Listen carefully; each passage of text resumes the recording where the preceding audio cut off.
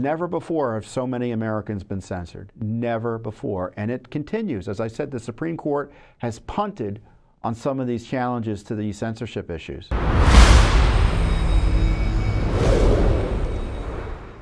You know, and of course, all of that was part of the censorship operations of Twitter at the time.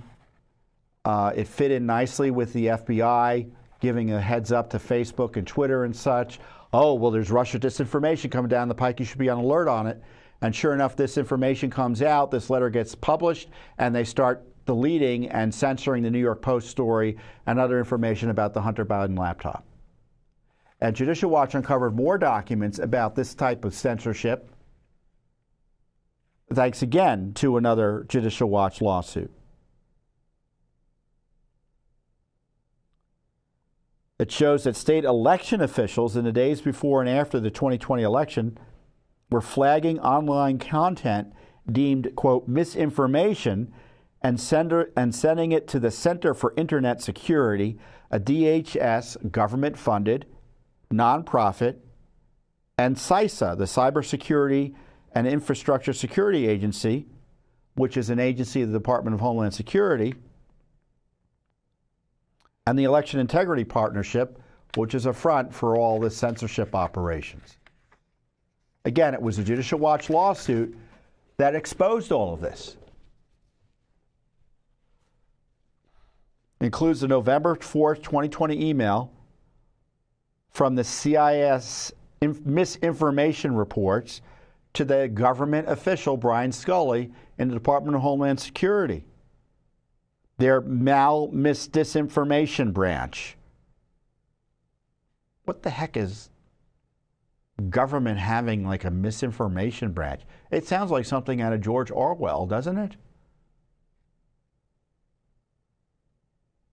The report originated in the Washington Secretary of State's office, the state of Washington. I wanted to flag the following tweet. Boy, why would a tweet be sent to any federal official for flagging? Talk about communism. There is no evidence for the claim being made of a widespread mail-in fraud operation to benefit Democrats in swing states. Oh, really? I think that's a disputable point, isn't it? What's your definition of fraud? Changing the rules at the last minute? Counting ballots that you're not supposed to be counting? Counting ballots away from observers? Counting ballots after their election day? And the response, the tweet reads, a note to all conservative media people projecting Trump victories in swing states. Yes, Republican turnout may be strong. Yes, that's good news. From a mail-in state veteran, the Democrats will wait to know how many votes they have to find, then they will magically appear. Why would that be an issue for the government to be policing a tweet like that? That's a political point. First Amendment protected speech. On November 12th, Scully sends an email with the subject line, hammer and scorecard tweets to individuals whose names are redacted.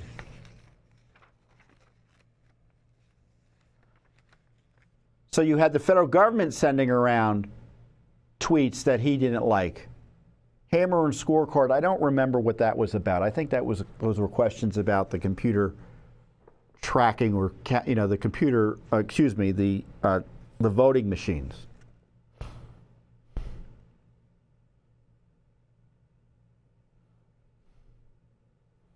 On January 19th, 2021, it just never stopped. Scully received an email with the subject line, COVID-19, what to expect and 60-day plan. I want to pass along SIO's Stanford Internet Observatory, Stanford's censorship operation, vaccine misinfo, what to expect, and 60-day plan draft white paper for your feedback. Find it attached. Feel free to tear it apart. It is mainly based on our experience with EIP, the Election Integrity Partnership censorship operation, and the vaccine misinfo we've seen thus far. They were planning to censor vaccination information and issues about it prior to the widespread distribution of the vaccine. This was the government prepping the battlefield for censorship by working with these outside front groups.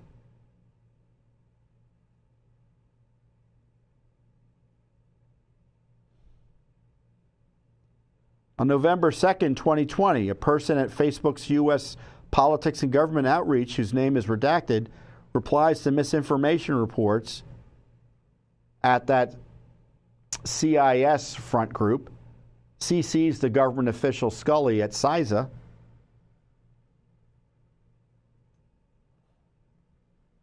and other officials at CISA, with the subject of the email being Facebook post alleging submitting multiple ballots fraudulently.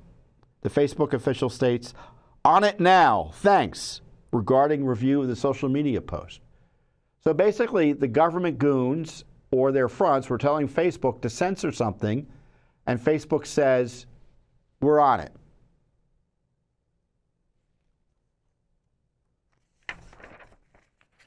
Just gets worse and worse, doesn't it? Another response from Facebook. Regarding review of a social media a social media post reported by a government official in Kentucky. Received and looking into this. Confirming this is closed out and the Secretary of State has been notified.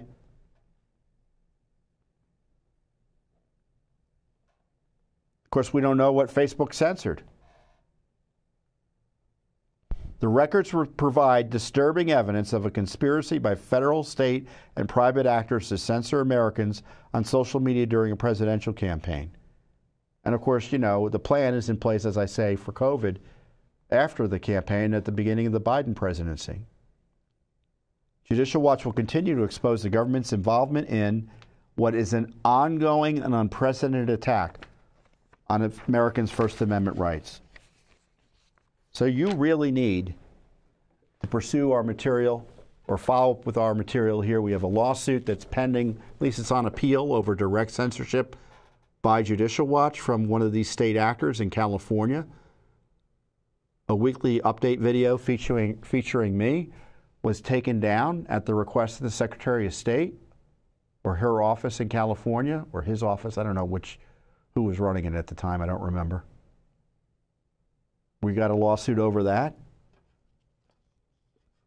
And of course, if I'm being victimized, if Judicial Watch is being victimized, if Trump is being victimized, if New York Post is being victimized and censored, you're being censored because you want this information. You have a right to it. And they're depriving you of information you would otherwise get access to. So you're a victim as well, dear listener, dear viewer, dear follower. Never before have so many Americans been censored. Never before. And it continues. As I said, the Supreme Court has punted on some of these challenges to these censorship issues. And so you can be sure the Biden administration will take it as a green light to increase censorship in the run-up to the election. And I use the term Biden administration loosely because we don't know who's running the Biden administration now. But he's the nominal president. So we'll keep an eye out on your behalf for your First Amendment rights. Judicial Watch, of course, always with the heavy lifting for the Constitution and the rule of law. Thanks for watching. Don't forget to hit that subscribe button and like our video down below.